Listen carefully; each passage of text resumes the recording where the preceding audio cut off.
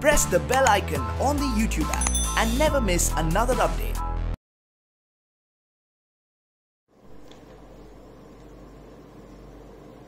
What is the tax base of a liability? Let's understand that. Let's read that right up first. The tax base of a liability is its carrying amount less any amount that will be deductible for tax purposes in respect of that liability in the future periods. In the case of revenue which is received in advance, the tax base of the resulting liability is its carrying amount less any amount of the revenue that will not be taxable in the future periods. So just like the tax base of an asset, here also we are having two categories. So if it is a revenue received in advance, I am dealing with the second part of the definition first, that in case if it is a revenue which is received in advance, then the tax base will be the carrying amount of the liability at which you are showing it in the balance sheet, less any amount of revenue that will not be taxable in future. So we can consider that as a special situation. And for all the other liabilities, the tax base shall be the carrying amount of the liability in the balance sheet less any amount that is deductible for tax in future. So just like the tax base of an asset, let us also summarize the tax base of a liability. As you can see, I have summarized the point of tax base of a liability on the board. Those two situations, and in each of those situations, what shall be the tax base? So I'll request you to write in your notebooks. Just give the heading tax base of liability. Please put it in your notebooks. You'll say tax base of a liability. Underline that, and under that put this particular note, the two situations and what the tax base shall be. So you can just pause the video at this stage and copy it from the board. Yes, let's do question 3, and in case if there are any doubts, the moment we will consider figures, it will definitely become very clear. In question 3, they are saying for following liabilities, determine its carrying amount and the tax base and decide whether it gives rise to any temporary difference. So we will first find out what is the carrying amount in balance sheet. That will not be much of a problem. We will have to identify what is its tax base. And the difference between the carrying amount in the balance sheet and its tax base, that shall be the temporary difference. Again, I'll repeat, what is temporary difference, what will be its treatment, that we are reserving for further discussion a bit later. Right now, we are simply trying to understand how exactly shall we determine the carrying amount of a liability, and more importantly, what will be its tax base. So we are given 5 items in question 3, and for each of those items, let's find out what will be the tax base. Use this question as an opportunity to understand how we can calculate the tax base. So I request you to not be in a hurry to jot down everything in your books. Just understand this question, then later on you can put it in your books. Right? Item wise, I will like to know what is the carrying amount in balance sheet, and just writing it in short. What will be the tax base, and then of course what shall be the temporary difference. Right. So let's see the first item. They are saying current liabilities include outstanding salaries of rupees 5 lakhs which has already been deducted for tax purpose.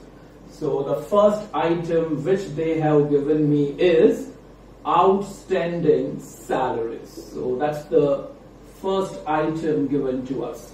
They are saying current liabilities are including outstanding salaries of 5 lakhs. So that obviously is the carrying amount in the balance sheet. So I'm getting that as 5 lakhs. Tax base. Here it is. Use this write-up to find out what is the tax base. Outstanding salary is not a revenue received in advance. So it will fall in the other category. How do you get the tax base of other category? You have to start with the carrying amount in balance sheet. I'm leaving this thing blank. I'm first writing the carrying amount in the balance sheet, as you can see here. And then we say less amount deductible for tax in future. Amount deductible for tax in future. Read item A carefully. Towards the end they are saying which has already been deducted for tax. you have already claimed the deduction. If you have already claimed the deduction, then the amount deductible in tax for future obviously will turn out to be 0. So I put 0 over here, my tax base becomes 5 and the temporary difference will be 0. So that is our first item. The next one.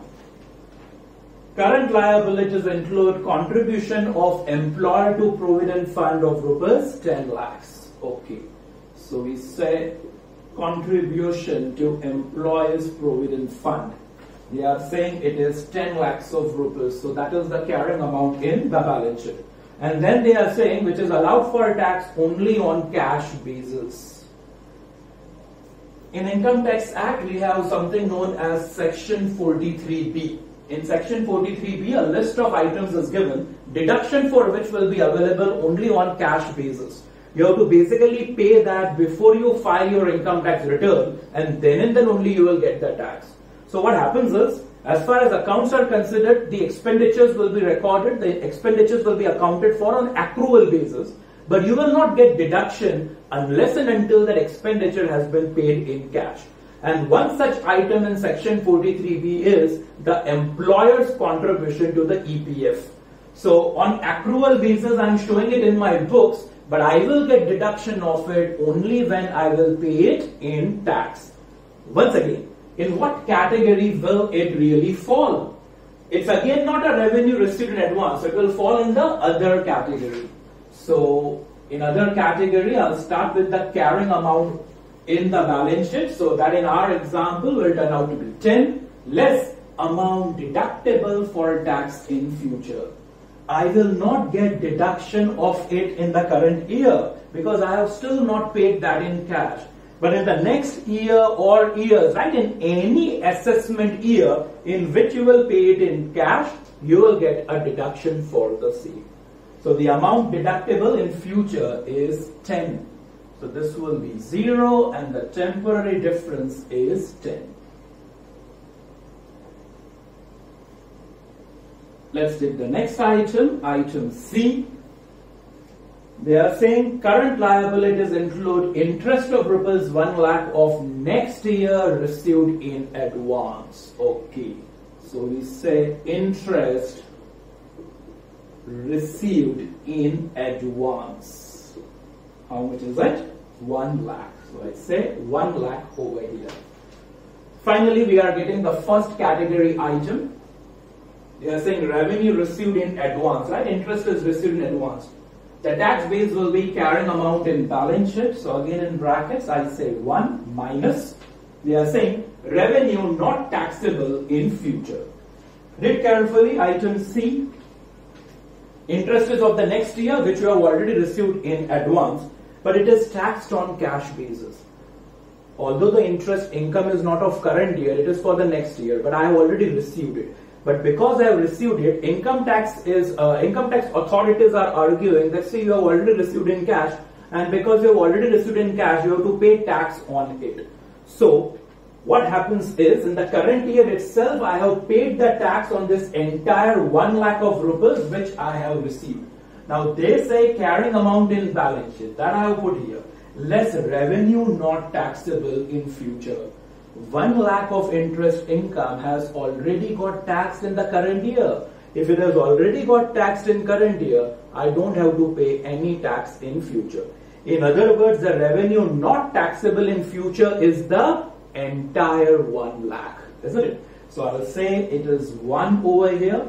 So it becomes 0 and the temporary difference is 1. Next, D. A company has a term loan of rupees 10 lakhs. Great. So I introduce a term loan over here. The term loan is 10 lakhs. I will like to know what is its tax base. It will again fall in the other category. So carrying amount in balance sheet. So I will say carrying amount in balance sheet is 10 minus amount deductible for tax in future. No portion of term loan is deductible in future. Yes, the interest which I am paying on the term loan, that is a deductible business expenditure. But when I repay the principal amount, there is not going to be any taxation deduction available on the repayment of the principal amount. So if they are asking us that what is the amount deductible for tax in future, the amount deductible for tax in future is 0. So I get 10 here, the temporary difference is 0. And finally the last item E, yes, they are saying current liability includes outstanding fines and penalties. So outstanding fines and penalties. How much is it? 2 lakhs of rupees. So carrying amount in the balance sheet is 2 lakhs. I would like to know what is its tax base. It will again fall in the others category. So I say carrying amount in balance sheet, I will put that 2 over here minus amount deductible for tax in future. They are themselves saying in item E that they are disallowed for tax. So what is the amount deductible for tax in future? It is disallowed. If it is disallowed, that means the amount deductible for tax in future is 0. So I will get 2 over here and the temporary difference will turn out to be 0.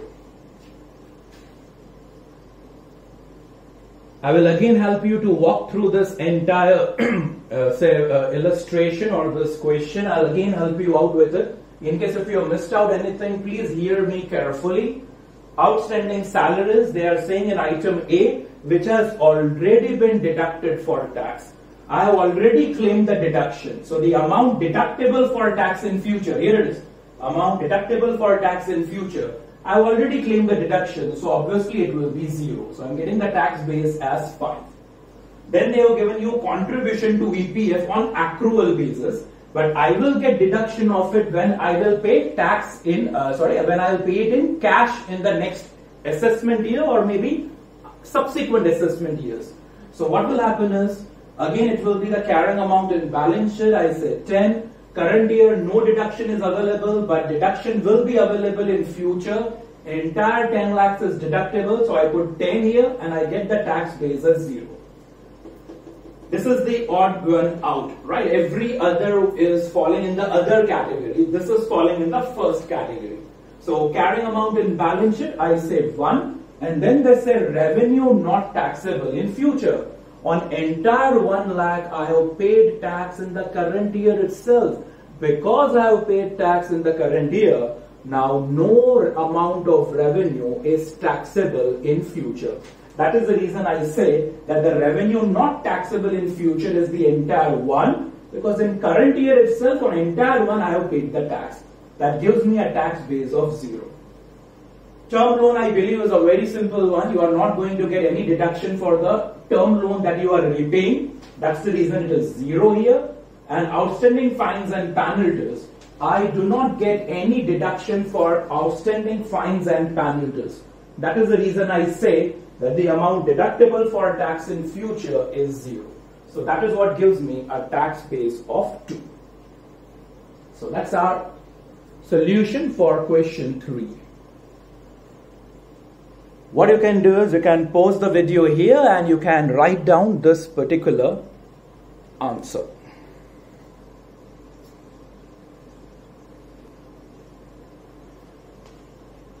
Yes, in question 4, similar liabilities are given and we are supposed to work out what is its carrying amount in the balance sheet and also what is going to be its tax base. I will really insist that you do question 4 on your own. So first just try it on your own and then we will discuss what is its solution. So pause the video over here and solve question 4 on your own.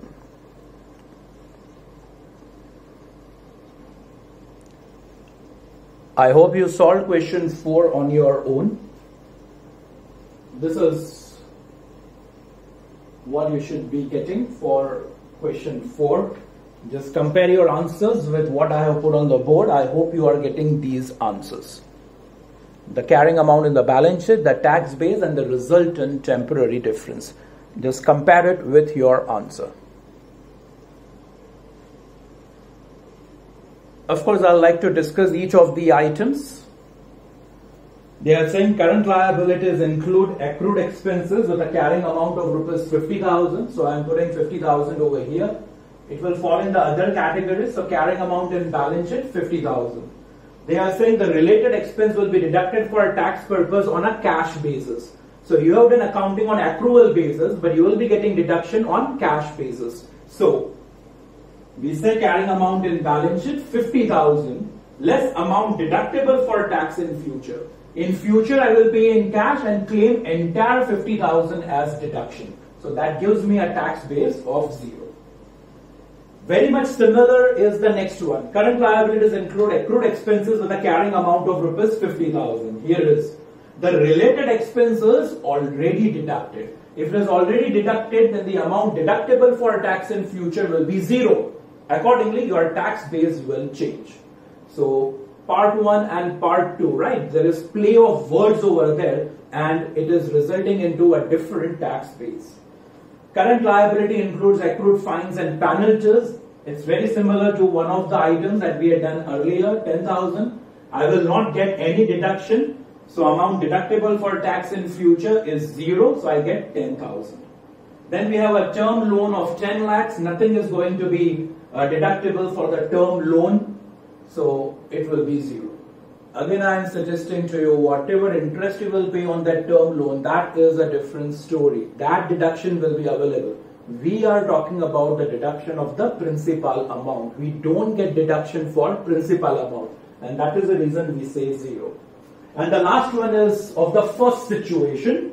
Current liability include interest revenue received in advance. So 25,000 of the next year is already received in the current year. It is not the current year income, so I am showing it as a liability. But taxation authorities are suggesting that you have already received it in cash, so please go ahead and pay the tax. So I have already paid the tax on 25,000. If I have already paid tax on 25,000, then revenue not taxable in future will be the entire 25,000. So I put 25,000 here and my tax base turns out to be 0. Of course, the difference between the two is what is giving rise to the temporary difference.